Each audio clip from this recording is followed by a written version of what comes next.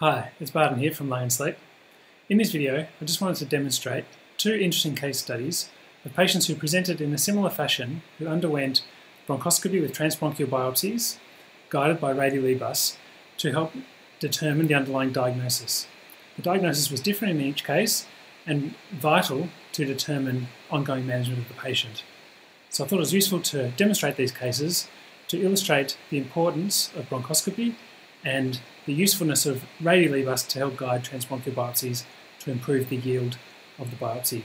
So I hope you find these cases interesting and that you can learn something from them.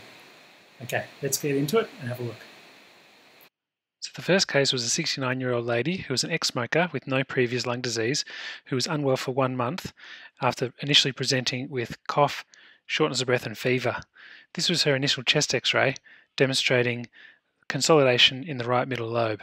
And you can see here that the right heart border is obscured with patchy consolidation in this area of the right middle lobe. She was treated in hospital with intravenous antibiotics for pneumonia.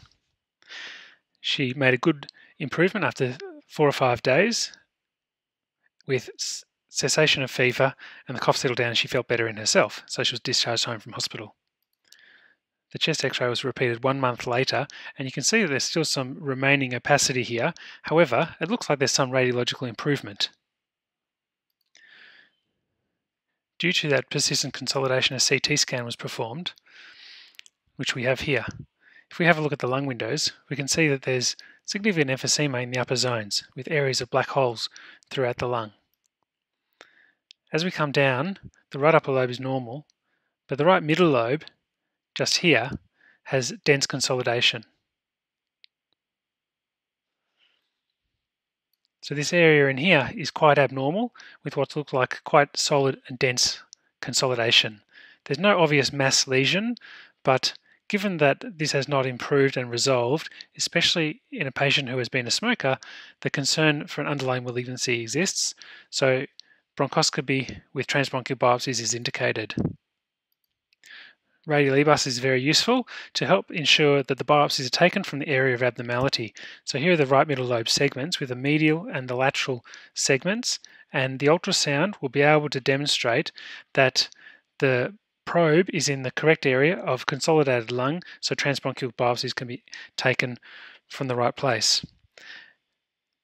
These biopsies did in fact confirm that there was a lung cancer there, an adenocarcinoma of the lung. A PET scan was performed for staging that we can see here. And we can see that the mediastinum and the pulmonary hilum is normal with no areas of abnormal FDG uptake. And as we scroll down, we can see this area of consolidated lung, just a little bit of faint FDG avidity. So interestingly, not as avid as we would expect for a cancer. However, given that this lady had a proven adenocarcinoma of the lung and was in good performance status with adequate lung function and no evidence for metastases to the hilar or mediastinal lymph nodes, she underwent resection with a right middle lobectomy. The lobectomy specimen in fact showed that the majority of this consolidated lung was in fact adenocarcinoma. The resection was able to resect all of the cancer, and the good result was that the lymph nodes resected were all negative for metastases, so this should be curative surgery.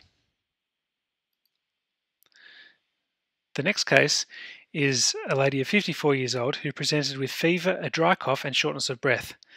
Inflammatory markers were elevated with a CRP of 181, and there was an anemia with a hemoglobin of 95, which was normocytic. Blood cultures were negative and the white cell count was normal. And this was her initial chest x-ray showing that there's significant opacity here in the left lower lobe. The left heart border is quite clear. We can actually see the diaphragm. There's no effusion, and there may be a little bit of patchy abnormality on the right side as well. She was treated with oral antibiotics, but after a week demonstrated no response with ongoing fever, so was admitted to hospital for intravenous antibiotics. A CT scan was also performed to further characterise the abnormalities in the lung. And here we have the lung windows of the CT, and as we scroll down, we can start to see here this wide area of patchy consolidation within the left upper lobe extending into the left lower lobe. And you can see air bronchograms within there, confirming that this is consolidated lung. Some nice demonstration of air bronchograms going through the densely consolidated lung. There's also a patch of consolidation here, which we could see on the chest x-ray,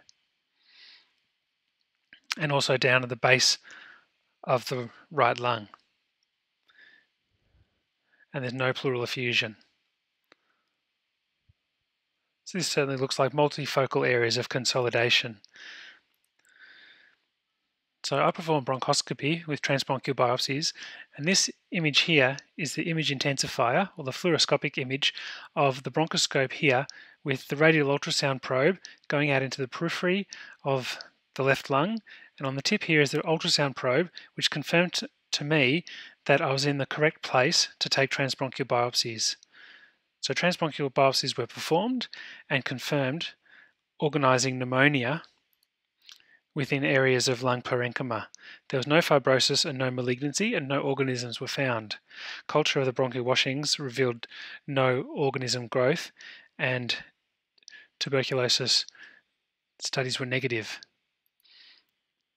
So based on this result, she was treated with prednisolone and made a rapid improvement with cessation of fevers, and she felt much better in herself, and her inflammatory markers started to return to normal.